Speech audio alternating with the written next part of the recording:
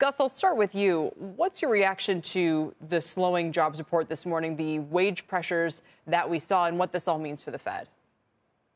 So even though we had weaker job growth than expected in August, we've still seen the economy add an average of 750,000 jobs per month over the last 3 months. That's a very solid number. I think there were some one-time factors that weighed on job growth in August, but I still think that the economy is expanding, that we're adding jobs at a pretty good clip. I would expect stronger job growth through the rest of this year. And I think that the labor market overall is in good shape. There's competition for workers that helped drive that big increase that we saw in average hourly earnings over the month. And I think that things, despite some downside risks from the Delta variant, still look pretty solid. Nancy, would you agree with that? I know you're focused on productivity gains, which Bill Lee was just talking about. He's concerned they could be under threat here, depending on how the economy evolves and what policymakers are likely to do. How would that affect the way you're invested? Well, I agree with Gus. I mean, I think that the average hourly earnings pop is also somewhat driven by the fact that services jobs grew at a zero pace. And so what we prefer to look at the employment cost index, which kind of smooths the movement between occupations and jobs. And that number will be very important to look at as it relates to productivity.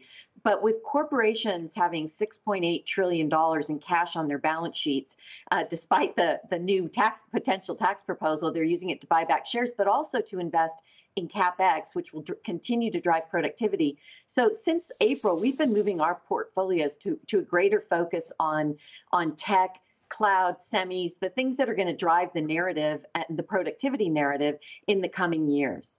And you also, as I see, are putting on some hedges, let's call it, to the broader market's performance for the first time since, early last year before the pandemic really set in. Why is that?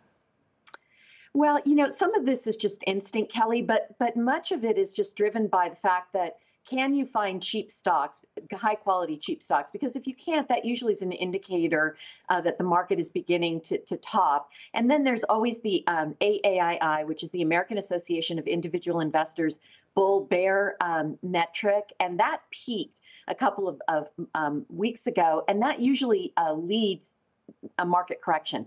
We've been a long time without one. We've been expecting one for a while. And so we thought this was a prudent time, particularly since the insurance is very cheap right now with the VIX at relatively low levels. Yeah.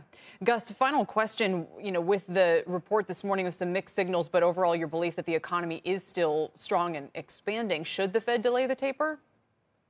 We were expecting that the Fed would announce in their early November meeting that they are going to start to taper in December. That doesn't change. I think you saw some FOMC participants who are pushing for a sooner reduction in the balance sheet, but I think that we'll have the September jobs report will come out in early October. I think that will indicate better job growth, and I think the Fed is on track if they wait until November and start to reduce those purchases in December.